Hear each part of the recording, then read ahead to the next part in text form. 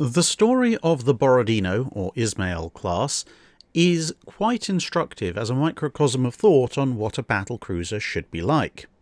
It all started with the Battle of Tsushima, where Admiral Togo used his armoured cruisers in support of his relatively small number of battleships in the main line of battle.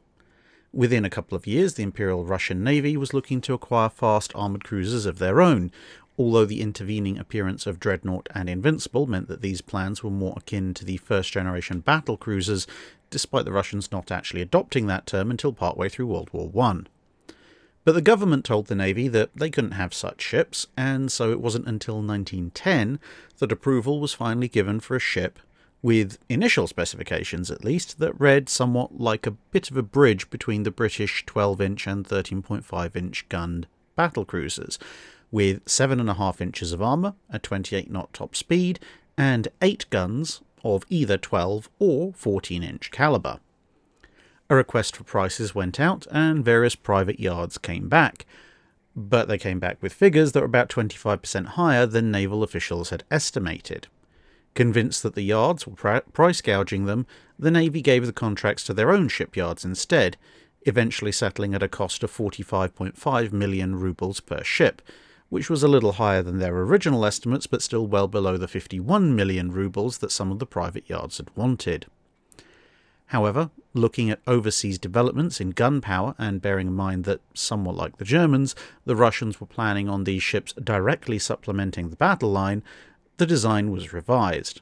The speed requirement was dropped to 26.5 knots in order to pay for the armour to be increased to 10 inches, which was actually thicker than the armour found on the first Russian dreadnoughts.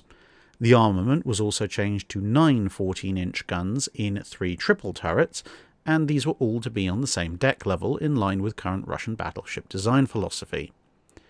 These specifications were then distributed to numerous foreign and domestic shipyards to turn into specific designs, but upon receipt of the submissions, almost all of the foreign yards' entries were ruled out because they'd not listened to one or more of the design requirements, with the exception of Vickers Design 540, which was rejected on account of displacing over 35,000 tons and thus being considered far too large.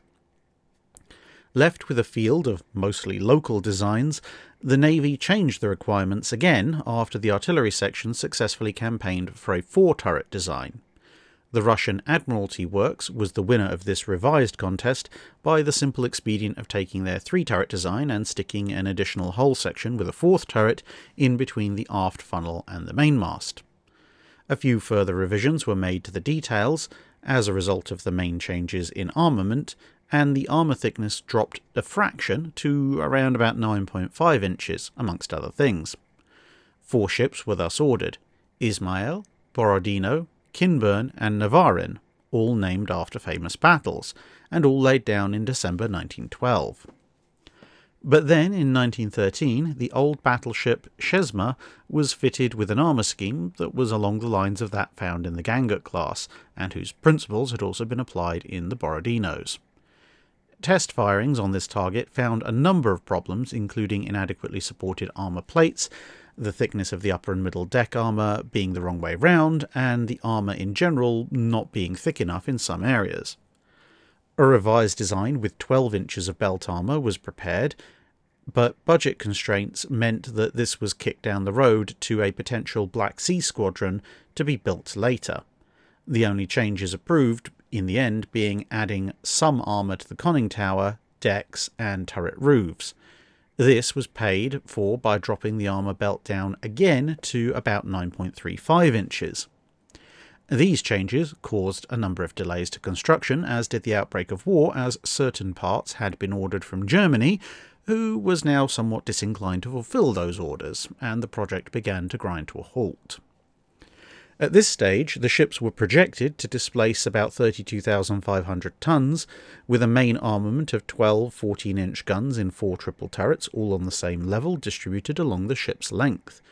The secondary battery firepower came courtesy of 24 single casement-mounted 5.1-inch guns, which included a number of double-stacked casemates in the forecastle. 4 2.5-inch anti-aircraft guns, and 6 450mm submerged torpedo tubes, 3 per side, completed the armament. The belt was, as mentioned, 9.35 inches thick at the maximum, with 11.8-inch thick turret faces and 2 armour decks of approximately 1.5 inches apiece, with the slopes of the lower of the 2 decks being just under 3 inches thick, although it was made up of 2 separate layers.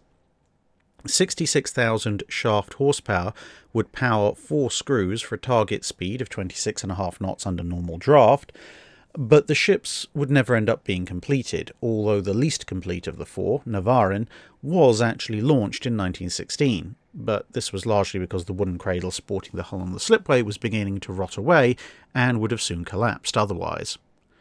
The Soviet Revolution paused any remaining work that was being done on the ships, and a variety of weird and wacky ideas began to circulate, including repurposing the hulls as freighters or passenger liners.